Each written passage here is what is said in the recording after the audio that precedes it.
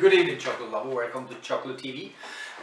This is episode 328. I thought I'd take co-op chocolate from Sweden.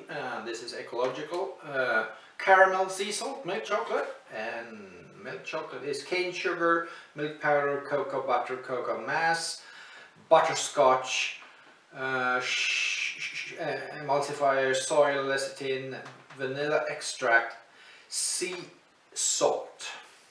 Okay, this is Fairtrade, ecological. It is certified in the EU, in Sweden and in Denmark, being ecological and Fairtrade.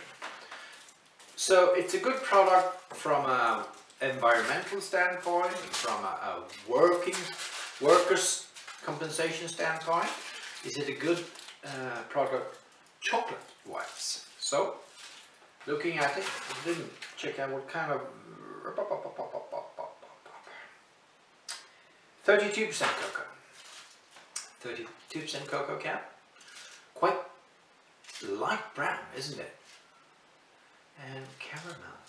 So maybe the butterscotch caramel makes it kind of lighter. Let's break this one up and see. Is it pieces inside? It looks like it's butterscotch pieces lodged. This is too far to see. Lodged in the chocolate, and so, and also the sea salt. The salt is mixed into the batch. So let's sniff this one up. Yeah, some salt, milk chocolate scent. Maybe a hint of toffee, the butterscotch, but I'm not sure. My nose could play me some tricks. There's some cooking going on behind the camera into the kitchen.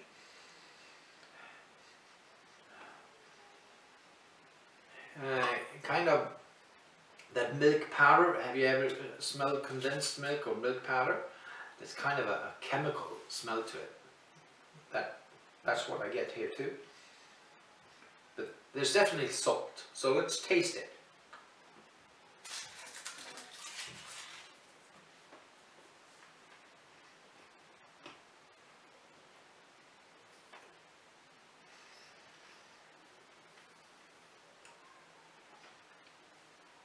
A lot of crushed fudge or butterscotch in this one, caramel.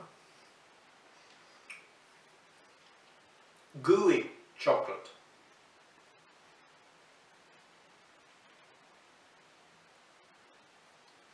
Very sweet, not much chocolate, would you say, or chocolate nuances. It's not that bitter, that dark, that citrus feel, or that red berry feel. It's more like sugar, some goo, some clay, but not tasting clay. It's actually, the salt is kind of mellowing the sugar out. And that's what chefs do, right? They got some salt, they got some sugar, and they add some acid to it. And that gives some sort of balance to the dish. That's how you do it. That's how you trick your mind, your palate.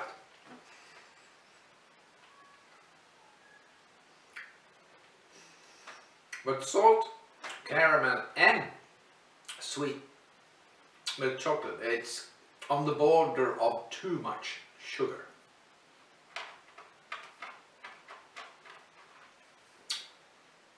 And the caramel, it's a lot of sugar there as well.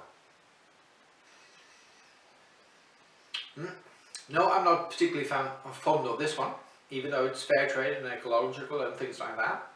I'm going to give this one 2 out of 10.